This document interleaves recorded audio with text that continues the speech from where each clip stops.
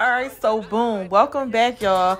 So I'm pulling up to the airport today to try which luggage out of these 4 suitcases fit in the personal item bin for these budget airlines. Because one thing we not doing is paying for luggage this year. Like $69 each way for Spirit is crazy. I think Frontier neck and neck with them. So this is 2 out of the 4 that we're trying.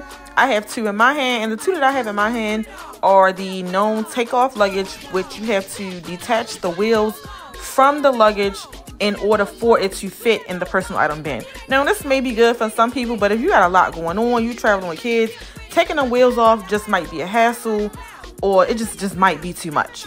So it's been a lot of back and forth about which one of theirs fit. This is the expandable one, which we want to know if it fit. Do it fit in the Frontier? Damn, the shit didn't even fit. So if I had bought this for my trip, I'm gonna let you know off the rip, I would have been pissed. Because I would have been pissed if I had to pay $99 each way to take this bag back and forth.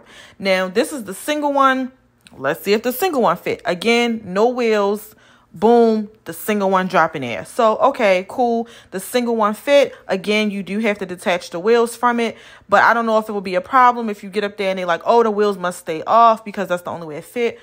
Who knows? This is another little mini I got from Amazon. This was $80, but the whole deal is flying frugal. What can we find for the cheapest price is going to fit in the personal item bin?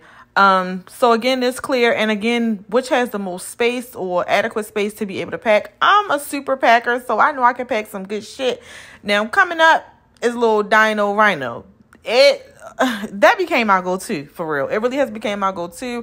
I ordered me a suitcase cover from Amazon, and it works perfectly. I was able to get 7 outfits, a pair of thigh-high boots, a little crossbody furler bag, and my little toiletry bag in this little ass suitcase.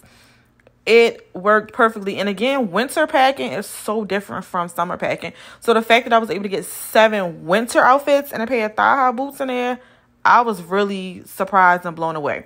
Now, I'm going to tell you off the rip, Zone 1 is for paid carry-on luggage for basically any of these budget airlines. So when they see you with a bag with wheels, be ready for the smoke, because they ready for the smoke. They want to give it all to you. They tell me, oh, step to the side so you can pay for that luggage. Girl, I'm not paying for this luggage because I know it fit.